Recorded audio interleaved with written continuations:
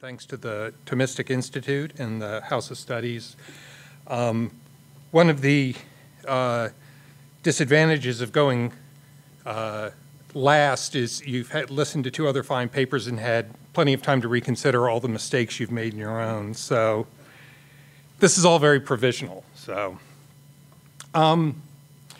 for Thomas Aquinas, contemplation is thought in bliss, an anticipation of the eternal beatitude to which we aspire and hope while now pilgrims, but will one day delight in as comprehensors. As Thomas puts it in the Summa Contra Gentiles, in this life there is nothing so like this ultimate and perfect happiness as the life of those who contemplate the truth as far as possible here below. For contemplation of truth begins in this life, but will be consummated in the life to come. I want eventually to talk about how contemplation fits into Thomas's understanding of the task of theology. But before getting to theology, I want to begin with philosophy, indeed with the philosopher, Aristotle himself.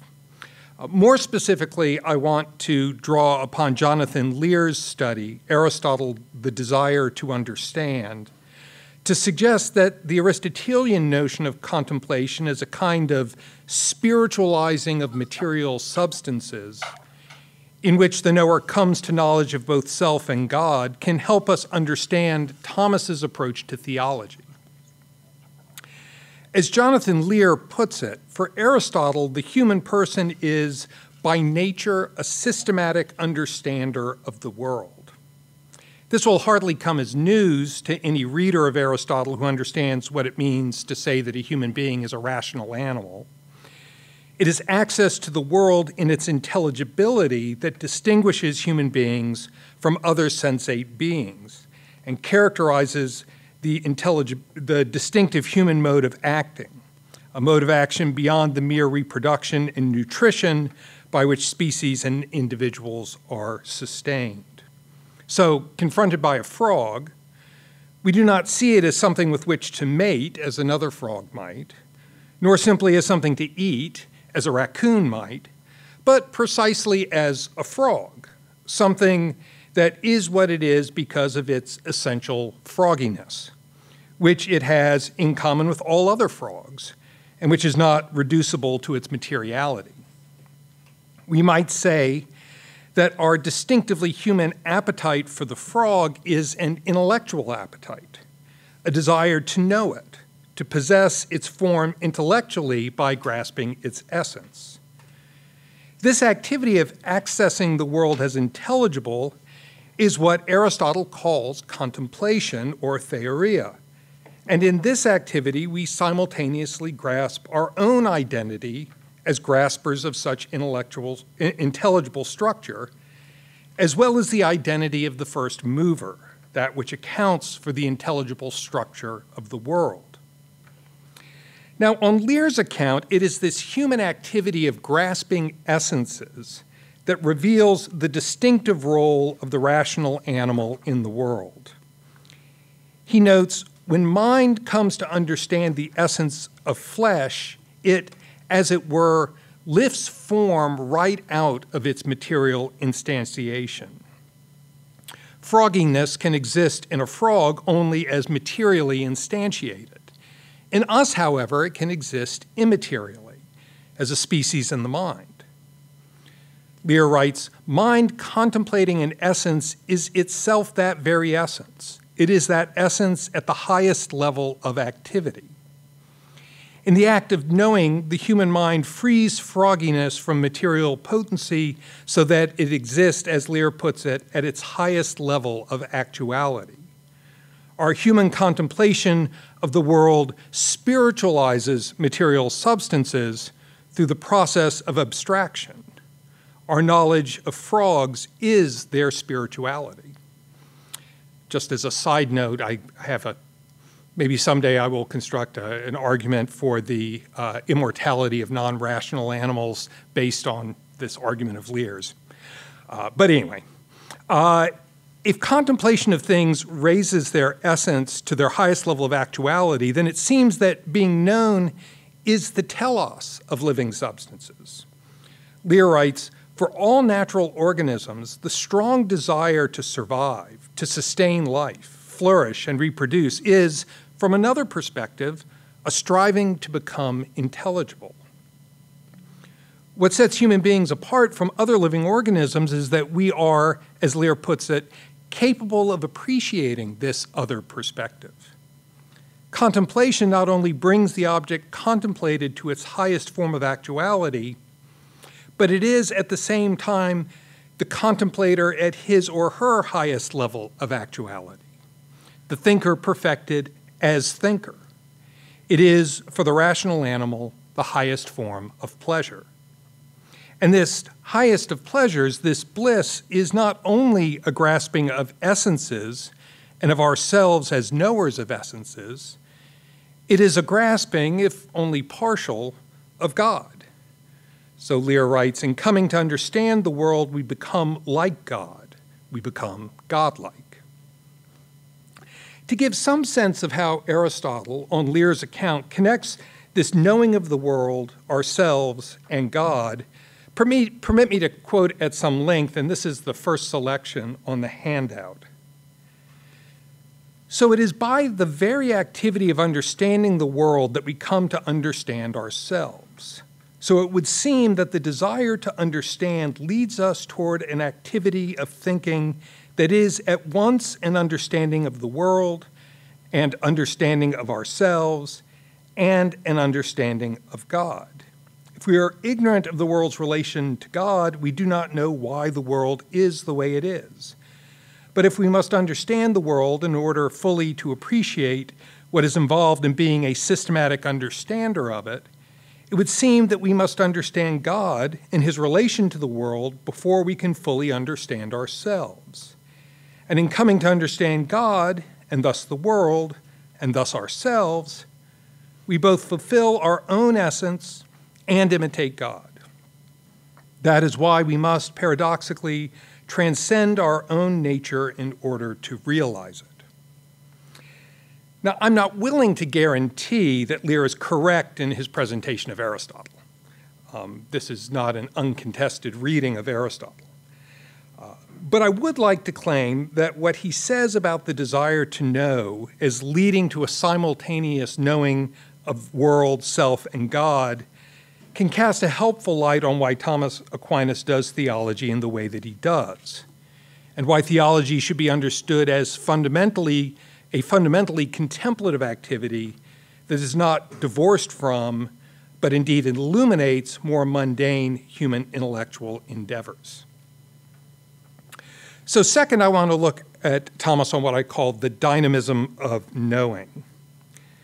For Thomas, no less than Aristotle, contemplation of the divine effects also belongs to the contemplative life, inasmuch as a person is led by this knowledge to God. That's a quote from the Secunda Secunda 184. The desire to know essences that is so characteristic of the human animal as a systematic understander finds its ultimate orientation and fulfillment in our knowledge of God. This suggests that the mundane contemplation of ordinary things, like frogs, or I suppose now birds, is for Thomas ordered to contemplation of the divine essence.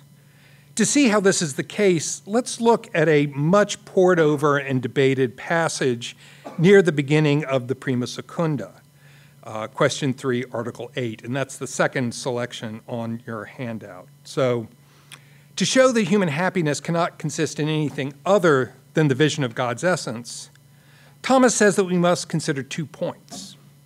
First, a human being is not perfectly happy as long as something remains for one to desire and seek. Second, the perfection of any power is judged according to the nature of its object. So perfect happiness, beatitudo, or as I like to say, bliss, is connected with a cessation of our desire, an end to our seeking. And what perfection consists in depends upon the object of the particular power. Sight, whose object is the visible, is perfected by seeing. Touch, whose object is the tactile, is perfected by touching, and so on.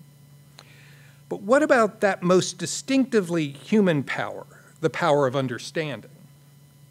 Thomas continues, the object of the intellect is quod quid est, what a thing is. That is, the essence of a thing. For this reason, the intellect attains perfection insofar as it knows the essence of a thing. If therefore an intellect knows the essence of some effect, by which it is not possible to know the essence of the cause, that is, to know of the cause what it is, that intellect cannot be said to reach that cause in an absolute sense, though it may be able to gather from the effect the knowledge that the cause is. So the object of the intellectual power is the essence of things, and to know the essence of something, we must know its cause. Not simply that it has a cause, but the essence of the cause, since it is by its essence that the cause brings about the effect. To merely know that there is a cause is profoundly unsatisfying. It leaves the intellect unfulfilled and still seeking in its desire. To put it in an Augustinian idiom, it leaves us restless in our desire to know. So Thomas concludes this part of his argument saying, consequently, in knowing an effect and knowing that it has a cause, there naturally remains in a human being the desire to know about the cause what it is. This desire belongs to wondering and causes inquiry, as is stated in the beginning of the Metaphysics. Nor does this inquiry cease until he arrives at a knowledge of the essence of the cause. Thus far, we have Thomas on the natural human desire to know the essences of mundane primary substances and how this involves knowing their causes. But what if we shift the register, as Thomas does here in a somewhat sneaky way, from the desire to know the essence, and therefore the cause, of this or that mundane primary substance, to the desire to know the essence of the world of primary substances as a whole? What if, beginning from some mundane effect, we stretch the desire to know to extend across the entire web of effects and causes, such that we desire to know the cause of the world taken, as Peter Geach puts it, as a great big object? If the pattern of desire that holds true in the case of knowledge of individual essences holds true in the case of the world taken as a great big object, then knowledge merely that there is a cause of the world as a whole would leave our desire unquenched and our bliss unattained. So Thomas says, if therefore the human intellect, knowing the essence of some created effect, knows no more of God than that he is, its perfection does not yet reach the first cause in an absolute way, but there remains in it a natural desire to seek the cause. For this reason, it is not yet perfectly happy. Consequently, for perfect happiness, the intellect needs to reach the very essence of the first cause. And so Thomas reaches his conclusion. Thus it will have its perfection through union with God as with that object in which perfect human happiness alone consists, as stated earlier. Now, I've spent a long time on an extremely familiar passage in order to bring out the congruity of Jonathan Lear's account of Aristotle with Thomas's account of what we might call the dynamism of human knowing and its orientation toward knowledge of God as first cause. As with Aristotle, we know ourselves as knowers in the act of knowing the world, since the human intellect, like anything else, is knowable only to the extent that it is actual, and the natural object of the act of knowing is the essence of material things. But our knowledge of the world does not simply give us knowledge of ourselves as knowers. It also launches us on a quest to know the first cause of the world that we know. As Thomas says at the outset of his commentary on John, the height and sublimity of contemplation consists most of all in the contemplation and knowledge of God. I'll just note here, he doesn't say consist exclusively, but consist most of all. If for Thomas, as for Lear's Aristotle, contemplation of God, self, and world are so thoroughly intertwined This suggests that it's a bit trickier than it might initially appear to separate out contemplation as a theological topic in Thomas.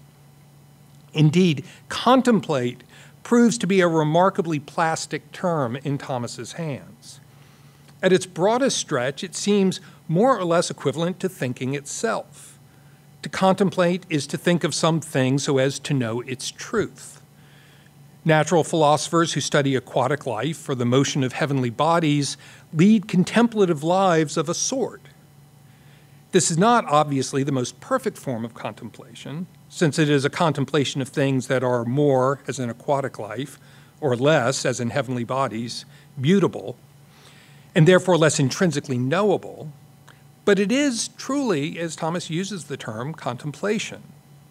What makes a contemplation is not simply the plasticity of the term contemplate, but the fact that the essence of both frogs and planets cannot be fully grasped until one arrives at contemplation of the first cause, without which there would be neither frogs nor planets. And we should note this contemplation of the first cause is not simply the bare knowing that there is a first cause, but knowledge of the divine essence. But this account of Thomas on the mutual implication of mundane and divine contemplation would be incomplete were we not to note that the knowing of contemplation passes over into loving. And Father Andrew, I believe, quoted the same passage from Aquinas. Sometimes in our concern to defend Thomas's intellectualism from the depredations of Scotists and others, we underplay the role of the will in contemplation. But Thomas notes that were our wills not drawn to the good at which the contemplative life aims, we would never embark upon such a pursuit. Through loving God, we are aflame to gaze on his beauty, he says. Moreover, the will delights in that good once it has been attained. So Thomas writes, and this is the third selection on the handout, although the contemplative life consists chiefly in an act of the intellect, it has its beginning in the appetite, since it is through charity that one is urged to the contemplation of God. And since the end corresponds to the beginning, it follows that the term also and the end of the contemplative life has its beginning in the appetite, since one delights in seeing the object loved, and the very delight of the object seen arouses a yet greater love. Therefore, Gregory says that when we see one whom we love, we are so aflame as to love him more. And this is the ultimate perfection of the contemplative life, namely that the divine truth be not only seen, but loved. Here it might seem that we have located the point of Thomas's parting of ways with Aristotle. But though he lacks a developed account of the will, something like love of God is not entirely absent in Aristotle. For Aristotle, the first mover moves the world only by the attractive power it exerts. And so the world we contemplate has the character it does because it is driven by an appetite to imitate the first mover, to replicate in itself the intellectual order of God. We rational animals, we systematic knowers, more than any other beings, are moved to know the world out of a desire to imitate God. And both Lear and Thomas think that Aristotle's God is not quite as self-enclosed as is typically claimed. Indeed, there is even a sense in Aristotle of a kind of ecstatic transcendence in which contemplation terminates. As Lear puts it in the passage I quoted earlier, we must paradoxically transcend our own nature in order to realize it. All that stuff at the end of the Nicomachean Ethics that modern Aristotelians like to just kind of poo-poo, Lear takes with absolute seriousness, and I think ends up with a rather different account of Aristotle. Where Thomas does differ from Aristotle is in his belief that the phrase love of God can be read as a subjective genitive as well as an objective genitive. That is to say, the God we desire to imitate is one who has loved us first. The God of Christian faith causes mundane actuality not simply by being lovable, but by loving and by willing to call forth a world from nothing. Such a thought clearly does not, and perhaps cannot, enter into Aristotle's understanding of the cosmos. And it is this understanding of God as agent that makes possible an understanding of contemplation is not simply the terminus of the natural desire of humans as systematic understanders, but as the gracious gift bestowed upon us, so that knowledge of God does not remain something, as Thomas says at the outset of the Summa, available only to a few, and even then after a long time and with the mixing in of many errors. And maybe this might launch us back into the discussion of infused contemplation. But there's another thought that is, it seems, beyond Aristotle's ken. Why does our mundane contemplation so often fail to lead to contemplation of God? Of course, Aristotle does ask that question. But while Aristotle certainly has an account of acrasia, a lack of self-mastery that inhibits virtue, because he doesn't really have a fully developed notion of willing, he likewise lacks an account of that willful wrongdoing that we call sin. To put it briefly, for Thomas, the natural dynamism of the intellect is diverted from its final end not only by the body's passions, as in the case of Aristotelian acrasia, but also by a defective rational appetite, a will that has been wounded by sin. So we are doubly inhibited in what should be our natural passage from contemplation of the world to contemplation of God, inhibited in such a way that we need not simply self-mastery, but also divine grace, not simply elevating, but also healing. All of this requires a vision of God, self, and world in which God's act of love has priority. And this seems clearly a thought Aristotle could not think. So at this point, you might be wondering if the theologian's ever going to get to theology. Well, the time has come. With all that I've said thus far as background, I'd like, in the remainder of my remarks, to say something about the place of contemplation in Thomas's understanding of theology. So, Thomas famously claims that Sacra Doctrina, holy teaching, is an enterprise that is both speculative and practical, but primarily speculative. And in the Summa Theologiae, he gives us a model of what this looks like, in which the practical inquiries of the secunda pars are framed by and enfolded in the speculative explorations of the prima pars and the tertia pars. But we should not think that Thomas means by speculative what we might think. He certainly does not mean spinning out theories about God as personal reveries. What Thomas intends by characterizing holy teaching as speculative is to highlight the contemplative nature of the undertaking. And the particular nature of theology for Thomas is determined by his understanding of the nature of contemplation, is having its beginning in God's effects, those mundane things that we desire to understand.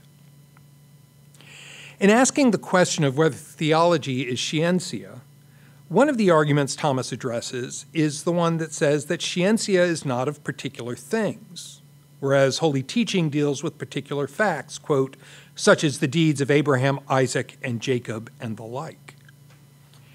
Theology would be, it seems, what Thomas calls in his Sentences commentary, a narrative of signs and examples, which suggests that it is not a science, and certainly not a speculative science.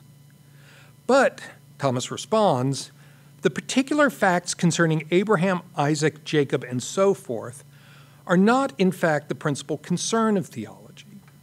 These are included either as recounting miraculous events that point us toward the truth of revelation, or as moral examples for us to follow, since practical reasoning needs examples.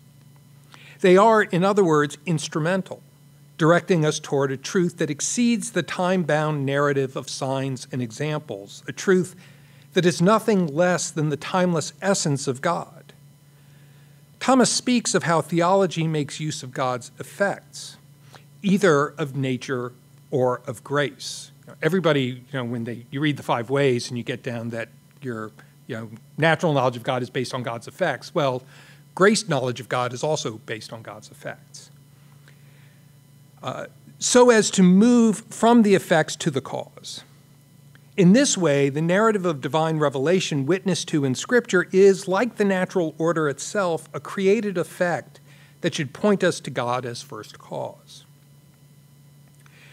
We can see how this works in considering what Thomas has to say about the most perfect of all created effects, the sacred humanity of Christ. For as the most actual of God's created effects, it must therefore most clearly point us to the divine essence. In considering devotion, which is the chief act of the virtue of religion, Thomas addresses the question of whether contemplation causes devotion. One of the arguments against the thesis is that if contemplation were the cause of devotion, then the higher object of contemplation, that is, the divine essence, would cause greater devotion. But in fact, it seems that it is often contemplation of the humanity of Christ that causes the greatest devotion. So the argument concludes, something else must be causing devotion.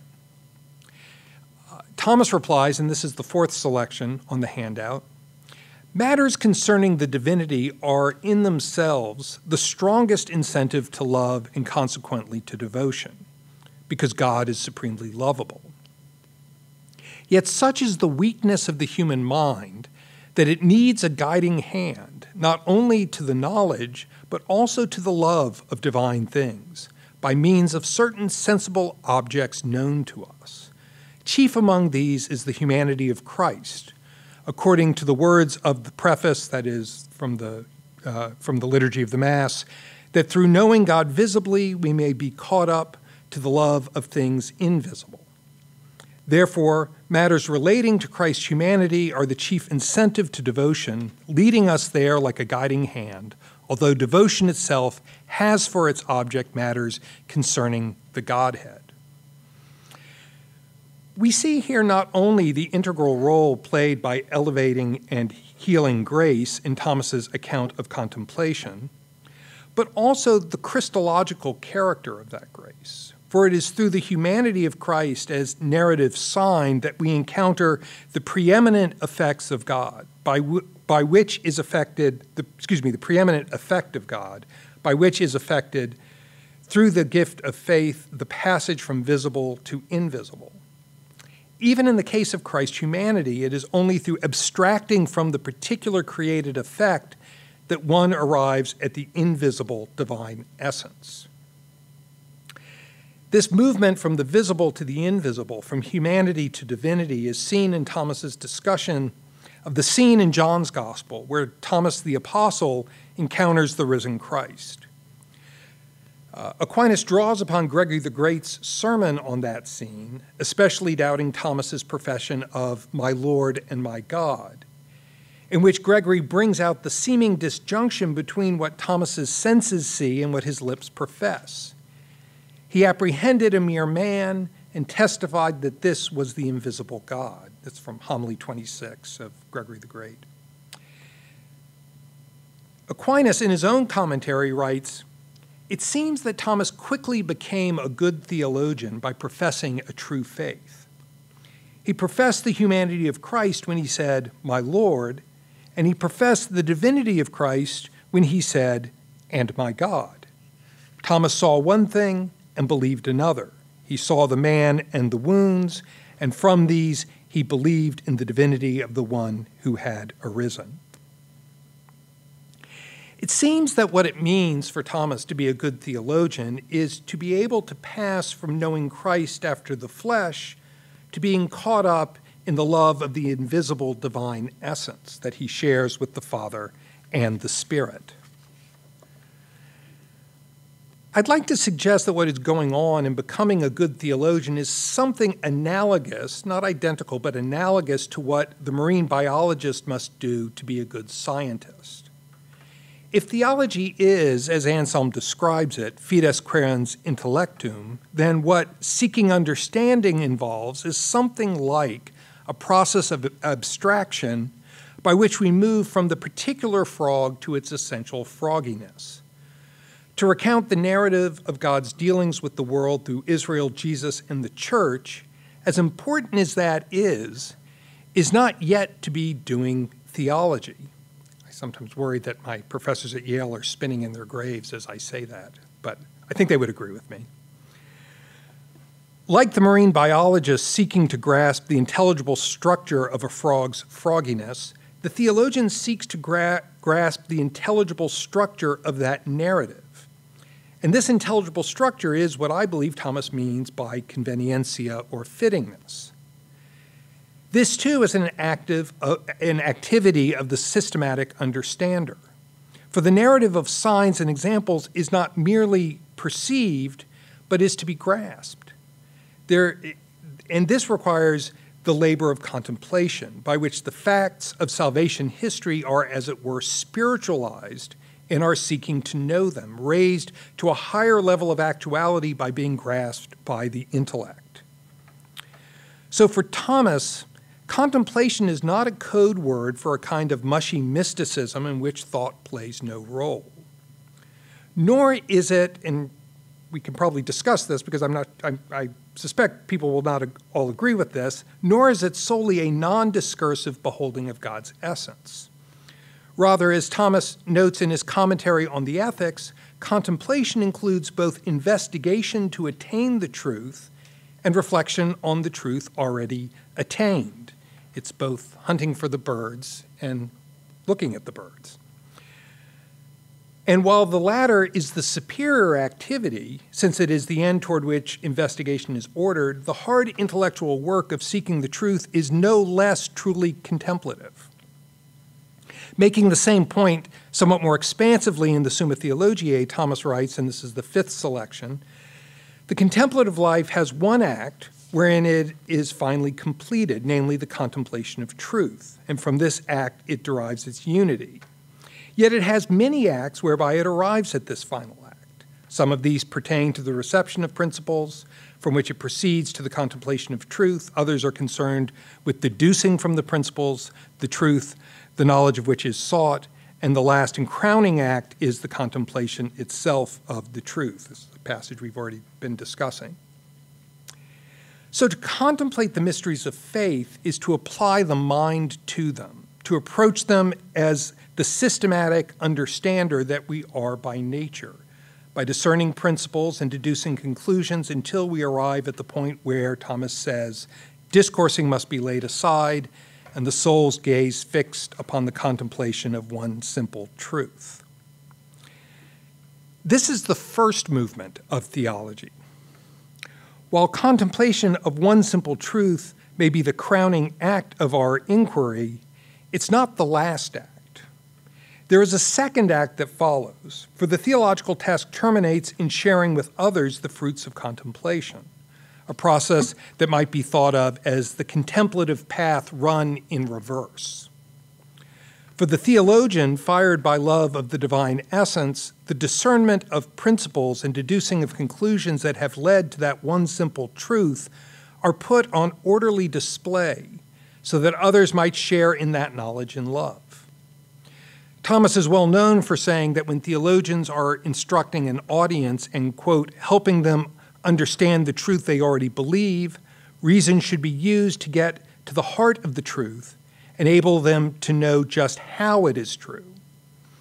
He goes on to say, if we determine a theological question by sheer appeal to authority without argumentation, we may inform people of the truth, but we, quote, leave them with an empty head. Actually, I think the Latin just says we leave them empty, but it always gets translated as with an empty head, which, since we all know people with empty heads, I kind of like that. The ministry of the teacher is to fill the head of the student with his or her own discursive path as a systematic understander of the scriptural narrative of signs and examples, now bathed in the light of the teacher's own contemplation of the one simple truth that is the divine essence. Jonathan Lear notes something analogous in seeking to grasp the fruits of Aristotle's contemplation. He writes, we have come to understand his world, his being Aristotle, by working through the very problems and thoughts Aristotle did. Thus, our understanding of Aristotle is to some extent a reenactment of his thinking. We who study Thomas Aquinas can likewise say that as we work through the same problems and thoughts that he did, we seek to reenact his thinking, so that we might catch a glimpse of the one for love of whom Thomas studied, watched, labored, preached, and taught. Through the many questions and articles of the Summa Theologiae, through the textual divisions and intellectual siftings of the scripture commentaries, even through the tediously detailed commentaries on Aristotle, Thomas continues to share with us the fruits of his contemplation. It seems appropriate that the Ambrosian liturgy in the Eucharistic preface appointed for his feast day should praise Thomas with these words. He turned his back on wealth and honors and opened his heart to the light of your word, aspiring to teach with clarity and insight what he had received in loving contemplation. Thank you.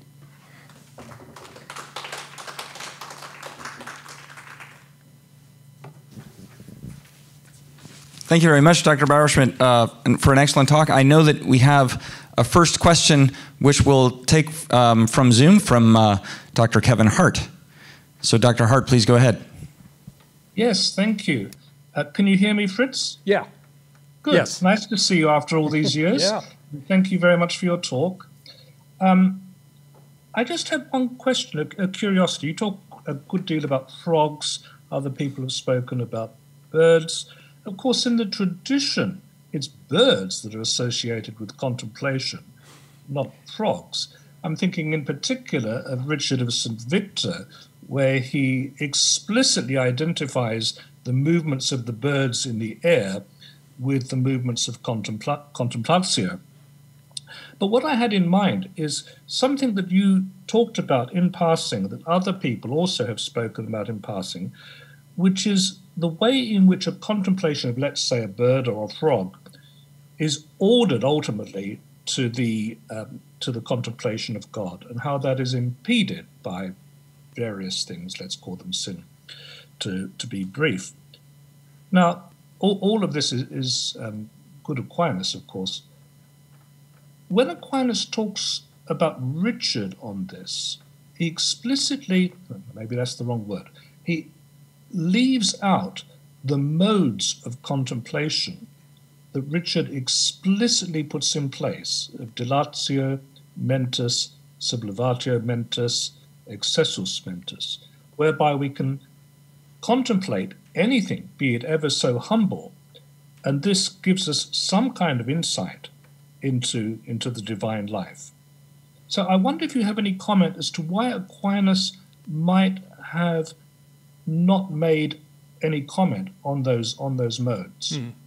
Well, that's interesting. So first on birds, what I thought you were going to bring up was the fact that at the beginning of the commentary on John, he's got a sort of extended reverie on the fact that John is symbolized by the eagle, and how the eagle is, the kind of the contemplative par excellence, because it sees from a distance and all of this. And maybe I could have spun this as the difference between frogs and birds, as the difference between Thomas and Aristotle. I don't know. But to your question, and I probably would need to think about this,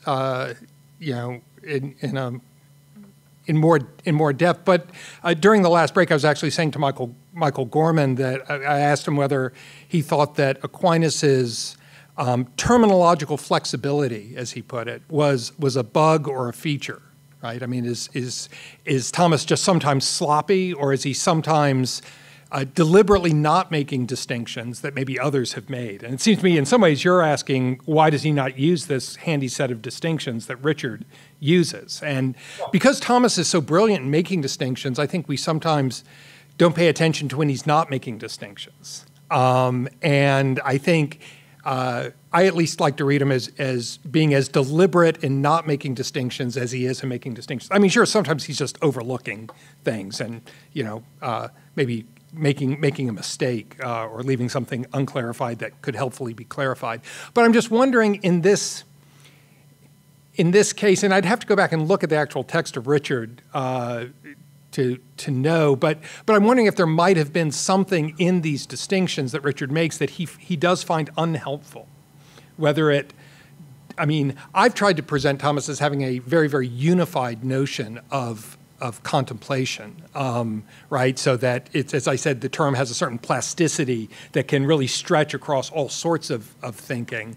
And I mean, maybe he thought those kinds of distinctions somehow inhibited the plasticity of the term, and that was, and Aquinas prized the plasticity of the term more than the various distinctions you can make.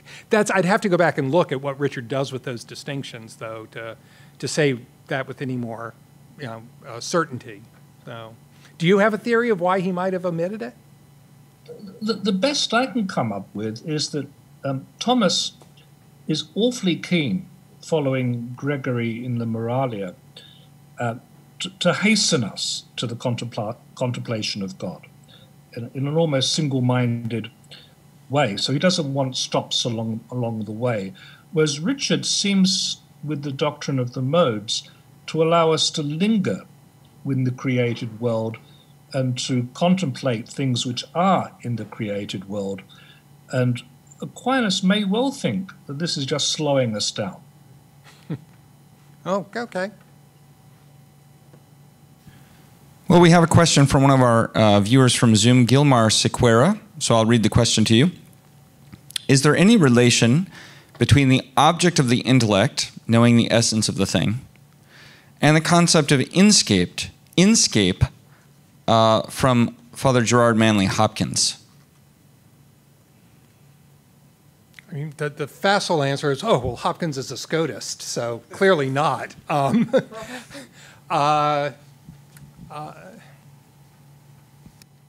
think I would just have to say that I don't. I'm not sure I know. I don't think I have an answer. Do we have a volunteer to answer? Yeah. Zena Hitz looked like she maybe wanted to say something, but now she's saying no. So she's going to punt on that. All right, another question. This is from Noah Lett. Not just known, but loved. If love here is willing the good of another, what good am I willing when contemplating anything or when contemplating God? What good are you willing? Well, I would say you might be willing a number of goods that bear a particular order to each other. I mean, in some ways, you're willing your own good as a knower, right? The actualization of your essence as a knower. But I mean, clearly, in a sense, you're also willing the good that is God, right? And you, in a sense, grasp your own the goodness of your essence as a knower. You grasp it more firmly once you realize that it can terminate not just in knowledge of frogs, but knowledge of God. So, Father Corbett looked like he had a comment. Just a comment that I was reminded of Joseph Pieper's book about love, where he describes it as giving approval. It's good that you exist. It's not necessarily willing a good in addition to what's before you. It can simply be an act of approving of what is in right before you. Yeah, that's a helpful distinction. I mean, you can talk about willing a good in the sense of, I mean, well, you can think about the word, well, the Latin benevolence, right? I mean, benevolence can mean active doing of good, but I think it can also simply mean the will's kind of accession to the being of the beloved. So. We have a question from Zena Hitz. Yes, I wanted to ask about the use of Lear's work in comparison with Aquinas, and I think it's also a way of getting back to Dr. Hart's question. I wonder whether, I don't remember the details of Lear's interpretation, but it's at least standard common interpretation, if not the only one,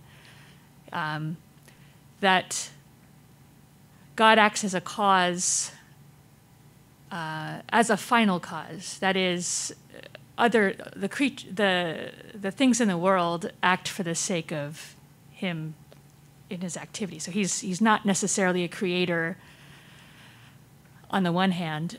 On the other hand, it may be that when we grasp the essence of something, say the frog, we grasp a froggy essence, we're grasping the essence that is in the mind of God. That is, there's not necessarily a gap between our grasp of an essence of a frog and God's grasp of an essence of a frog. Especially if the student of nature in question has done the metaphysics and knows that all living things in some way act for the sake of God. So I wonder if there's a greater accessibility of Aristotle's God to the ordinary knower that might complicate the connection to Aquinas and might also make natural science more interesting and fruitful than it would be for Aquinas, for whom God has much more going on than that. He's a creator, and he grasps the causes of things in a way that we don't have access to, I think. Anyway, some comments on that would be helpful. Thanks so much. Yeah, there's a lot that could be said. I mean, one thing to say is that as I made a mention in passing in the paper, Lear and Thomas are kind of a minority report in terms of God's knowledge of essences, right? They do it somewhat differently. I mean, Thomas says, well, Aristotle might not think that God knows created essences, but he should think that God knows created essences, and then gives his argument. And Lear kind of fudges on the term know, but sort of basically says, well, created essences are what they are because they are imitating God, and therefore God, in knowing himself, can be said to know those essences. But on this question of accessibility, it's really pretty interesting. So if God is, and I think this is true, God is for Aristotle only a final cause, or maybe some kind of exemplar cause, but certainly not an efficient cause. The way I try and explain it to students is, you know that person you fell in love with your freshman year, and you kind of joined all the clubs that they belonged to, and you arranged your dining hours so you could be in the dining hall at the same time, and you arranged to bump into them on the path, and they were totally controlling all your emotions, and they did not know you existed, right? So it was only your desire for them that was moving you, right? So I think that's true. So for Aquinas, what would be different is that God, in addition to being a final cause, is the efficient cause of the world, and this is a free act on the part of God. So again, we've got this notion of will, right? So God freely creates the world, right? Thomas, against various Arabic Aristotelians, Thomas wants to really, underscore that point. And I think because the creation of the material world that we know is rooted in the will of God, I think it probably does have a kind of a opacity that it doesn't have in Aristotle. That somehow, I mean, even something like the existence of the creation of the world in time for Aquinas is simply a revealed datum, right? We can't, even that fundamental a question about nature, because creation is rooted in the divine will, we can't get beyond the data of revelation on that question to come up with a rational answer. So I think, I think you're right. I think there is for Aristotle, the world is more knowable because God is only the final cause and not the efficient cause. So that's a great question. You made me do a lot of thinking up here. Well, we now have another question from one of our students through Zoom, Catherine Stockel from Texas A&M. Go ahead.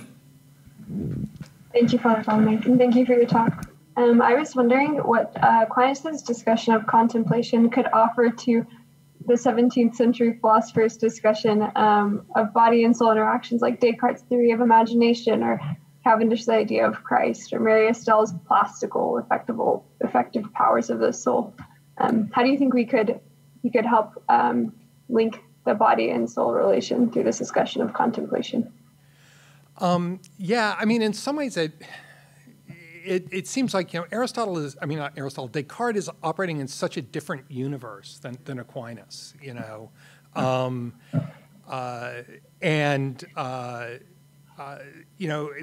feel like Descartes Aquinas just sort of presumes this in a way I guess it's safe to say he presumes this unity of body and soul, of form and matter, that Descartes is, going to call into question from the outset, right? And so, I